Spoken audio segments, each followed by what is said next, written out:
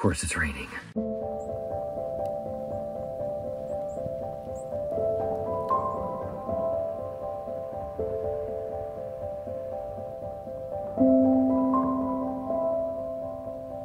So if you've been watching my channel for any length of time, you've seen me on previous expeditions with Jason for the past few years, starting from Bend, working our way down to the Alvord Desert, and then up along the Owyhee Canyon. We've looked at a few different routing options there. This year we are continuing to work our way around the state with a continuation of that route. So this is purely a sort of scouting expedition. We have some ideas in mind of how we might get there, possibly this way, possibly that way. We're just gonna see what we find. There are some areas in southeastern Oregon, southwestern Idaho, where the dirt, when it becomes wet, turns into this slick, greasy mud that is like driving on ice. And I've had a few run-ins with this stuff, and it is not fun to drive in. So listening to the rain last night, all I could think about is, I don't know what these roads are going to be. It looks like a lot of dirt roads. I don't know how wet they're going to be and how slippery it's going to be. So we camped here last night, kind of right at the start of the route that we want to start experimenting with today. A little campsite not super far off the highway. So we were sitting in Jason's van talking last night. We heard a vehicle not just rolling by on the dirt road, but actually rolling into our campsite and basically set up camp just like 50 yards from where we were. So that was a little unusual. It was fine. They were quiet, and it's sort of a wide area, wide open area, and I know some people are apparently accustomed to camping close to other people. Plenty of other spots on this road to camp, but oh well.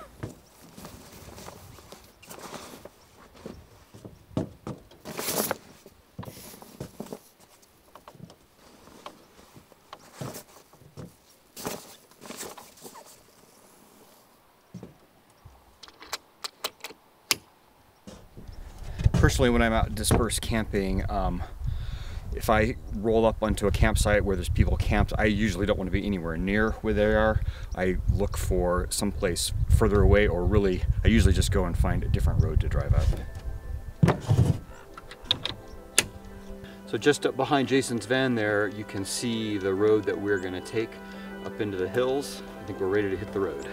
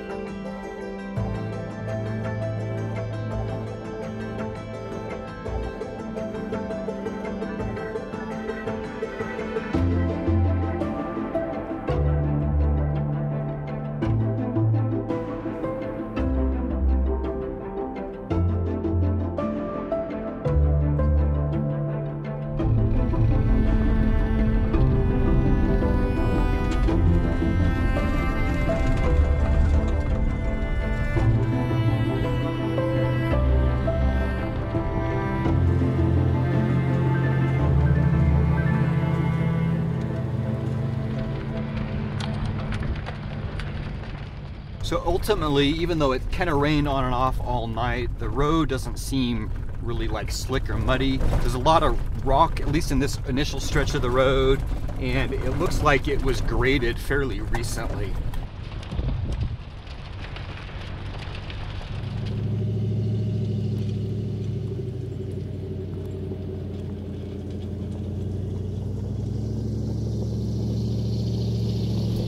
It's always hard to tell when you're scouting this stuff on satellite imagery how flat or hilly it's gonna be, and I'm always surprised. It always looks so flat, even when I can tell there's a little bit of hills. I'm always surprised by the depth of the hills when I actually get out here and start driving it. It's always a pleasant surprise.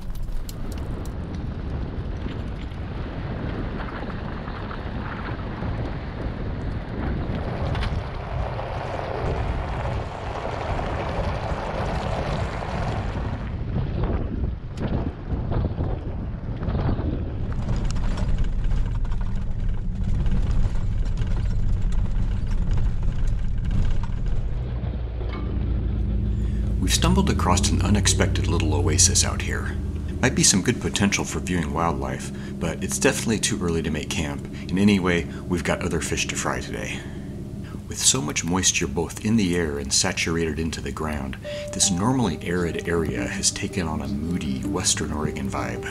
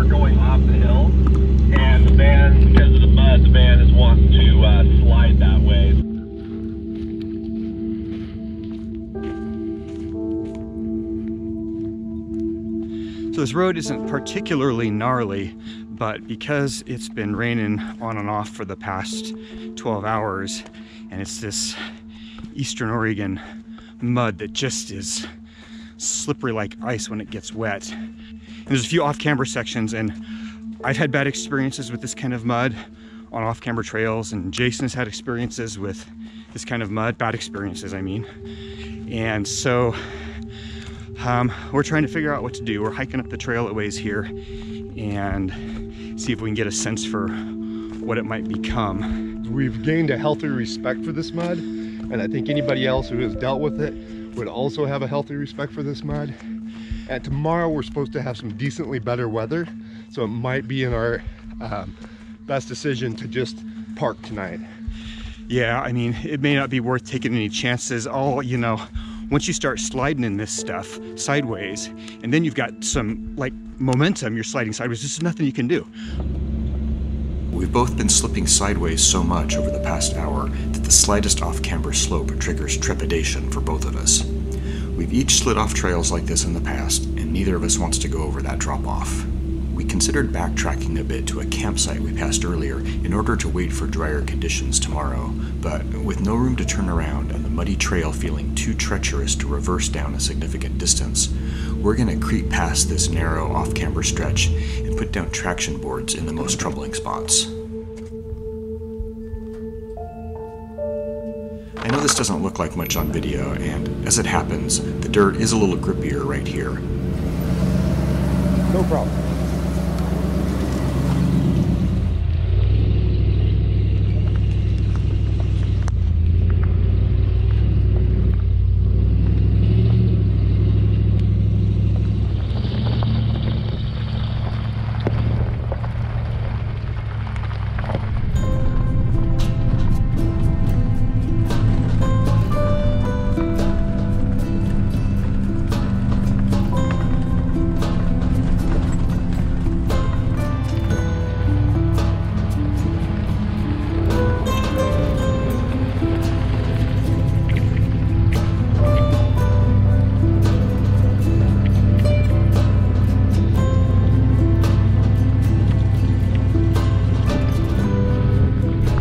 definitely going a little smoother, sort of on the top of the ridge.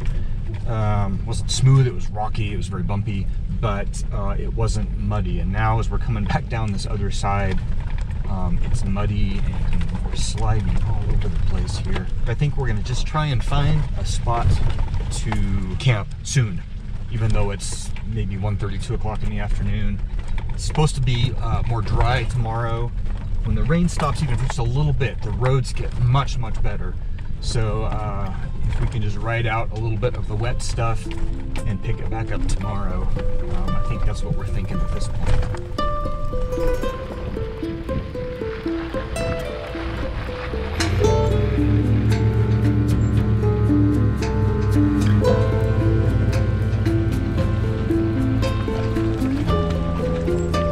Checking satellite imagery as we go, Jason has spotted what appears to be a campsite down this side road.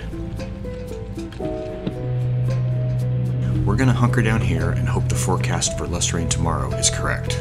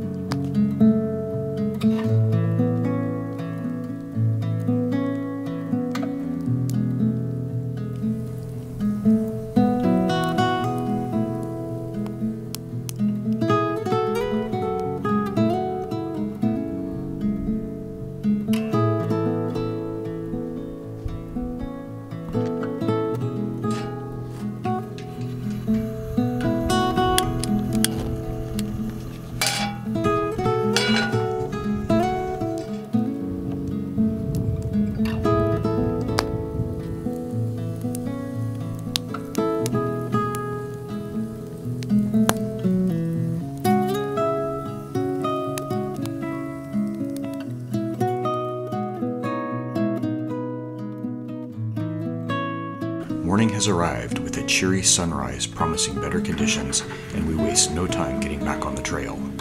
The weather may turn on us again, but for now, let's see how far we can get.